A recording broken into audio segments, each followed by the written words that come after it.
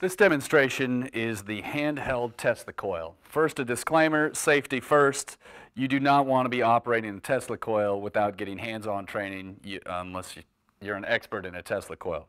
So this is just to give you a brief introduction to this, and I will give you one-on-one training if this is the demo that you're supposed to demonstrate. The first thing I'll show you is the operation of this device and how not to break it. This is the power button. It turns it on and off. This is essentially like the volume knob. So you want to be careful with this thing. We don't want to break it. So when you turn this on, you can hear there's almost no sparks. So now I'm going to adjust this knob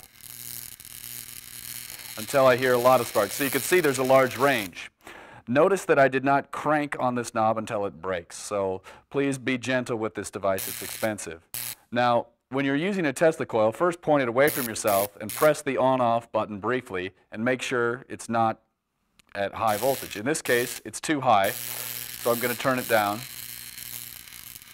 to the smallest possible level where I'm still getting some sparks. And that looks pretty good. So one of the things we like to do with this is demonstrate you can exceed the breakdown voltage of air.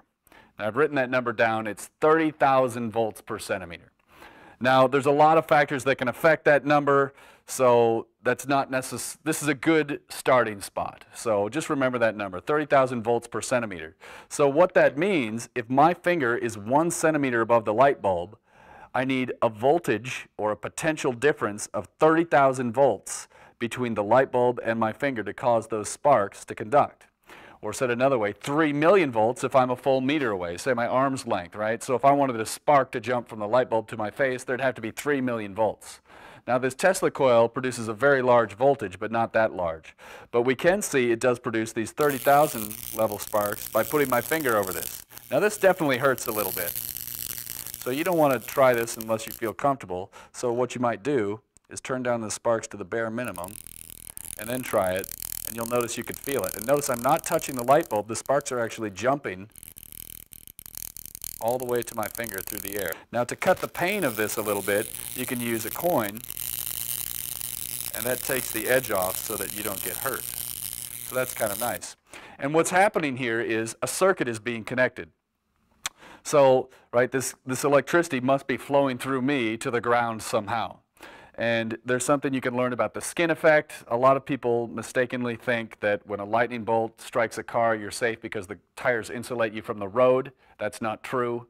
The electricity from the lightning bolt is conducted over the surface of the car, and then it jumps to the ground. So it's not the insulation of the tires. Just know that. Someone might ask you about that. That's something you could discuss with people if you wanted to go further into this. How does the Tesla coil work? It's different than a Van de Graaff.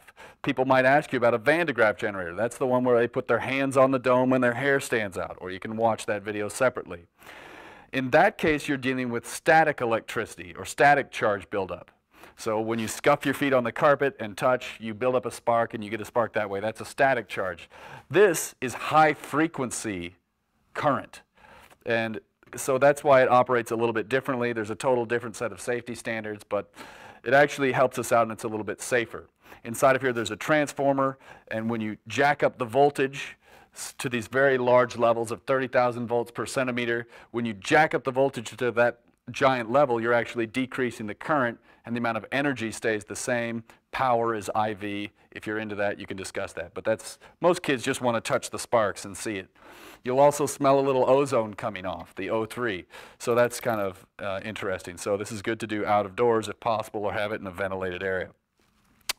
So why don't we take a look at the close-up and see how it looks.